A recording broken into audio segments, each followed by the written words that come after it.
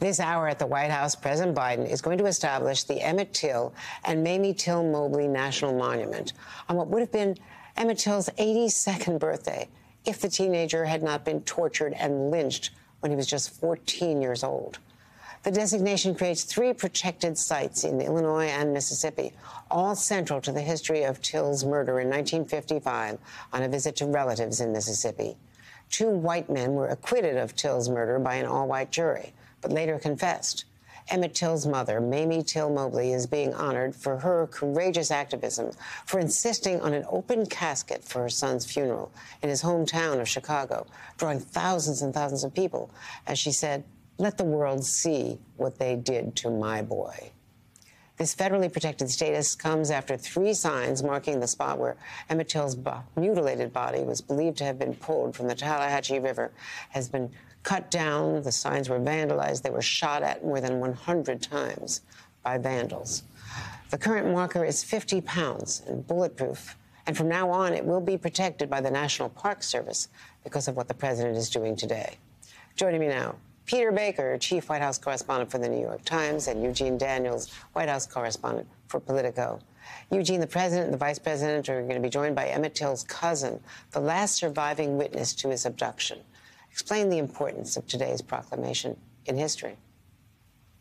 Yeah, I mean, it's a moment that I think Black Americans are excited for, something they've been looking forward to for a really long time. This moment where this child was mutilated, beat up, and murdered, revitalized and created the civil rights movement that we ended up knowing, right? It told and showed, thanks to his mother's courageous telling that she wanted everyone to see what happened to her son. It went on the cover of Jet magazine, or Black magazine, and it went around the country where people actually saw what was happening in the Jim Crow South for really the first time, right? You had folks in the North who had no idea how terrible things were for Americans, Black Americans in the South. And so it's, you know, a big moment, the fact that it's happening where you have the first Black woman who is vice president, a president who has promised to be a friend to Black Americans, and who was the vice president for the first Black president in this country. All of these things are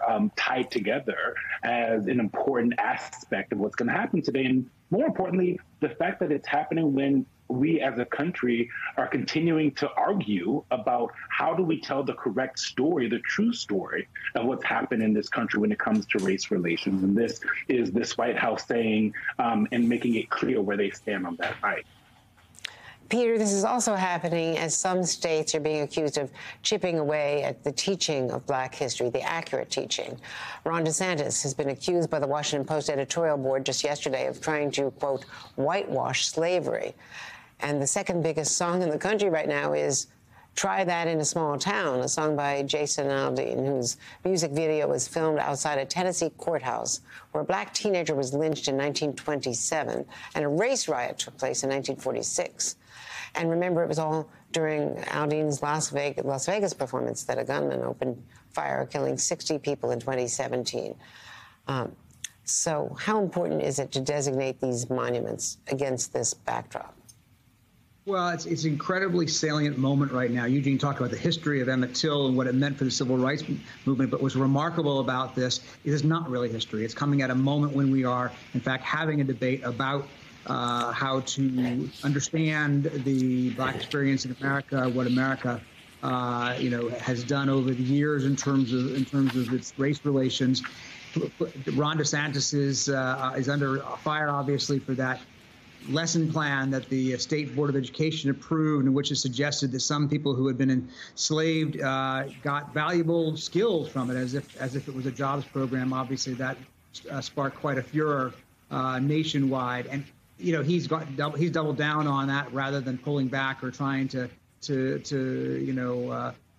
change that. And so I think that you are seeing this come at a moment of profound debate. And President Biden is going to wade into that. We heard yesterday Jean-Pierre, the White House press secretary, engage on that from the White House podium, that this is not simply about Emmett Till, it's about today as well as about history. And I think you'll hear him talk a little bit about that and about the need to confront the reality of the past rather than to put a smokescreen up and pretend it was something other than what it was.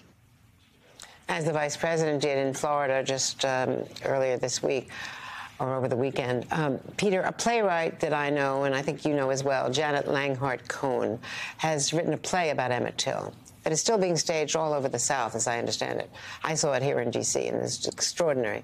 And in 2014, she spearheaded the dedication of the planting of a sycamore tree on the Capitol grounds in Emmett Till's honor at a rain-swept ceremony attended by Mississippi's 2 Republican senators, white senators, Attorney General Eric Holder, his wife Sharon Malone from the Civil Rights family, and John Lewis. This is Janet Langhart-Cohen at that dedication.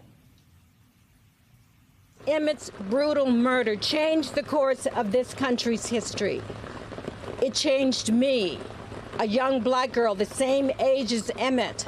I was happy that summer until word came up from Mississippi. And then I was frightened and enraged, and now I have a purpose, that I want people to remember Emmett Till, and not only Emmett Till, but what happened to all of the Emmett Till. So I was very touched by that. And in the climate of what we're seeing now, in the distortion of black history in some state curricula, how important, Peter, is it to remember the legacy of what happened in our country as recently as the 1950s and 60s, and arguably in some cases is still happening today? Yeah, well, exactly right. I mean, you know, in effect, this ceremony today, that play, the movie that came out recently, all of which are meant to, in effect, introduce or reintroduce to a new generation of Americans the story of Emmett Till, not because his story by itself is the most important thing. It's because his story is a part of a broader story of young African Americans in the South, but not just in the South, but particularly in the South, obviously subjected to violence, to Jim Crow laws, to repression. Emmett Till's case came long before Martin Luther King became famous, long before the March on Washington and Selma and the other iconic moments of the Civil Rights Movement. And I think that there's a moment now for him to be remembered and his case to be remembered because of the outrage it did spark in the North, the outrage it did spark among many white Americans who were shocked to see what had happened. And it was the beginning, in some ways, of a pretty profound change in this country in that era. And Eugene Daniels, we thought after we lost John Lewis and his great leadership so sadly, that we thought that there was a moment for legislation on the Hill, not just on voting rights, but also on police reforms, and neither happened.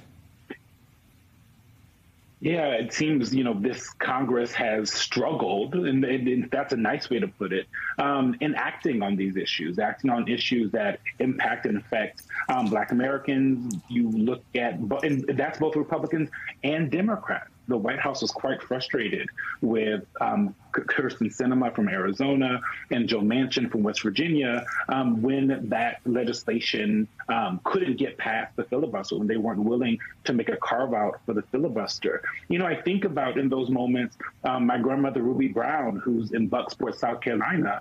And when she was a kid, my great-grandmother used to carry a bucket with them because of the fact that the bathrooms that the Black people were supposed to use in the Jim Crow South were so disgusting in South Carolina that they would rather use the bathroom in a pail outside than to use those. And I mean, these kinds of events like this remind this country how serious, how terrible those moments were for Black people. And more importantly, how we have to remember them, how we have to continue to teach them. But I also think how we have to figure out a way to make sure that we rectify those pains and the ills and the impact those have on Black people still walking around this earth today.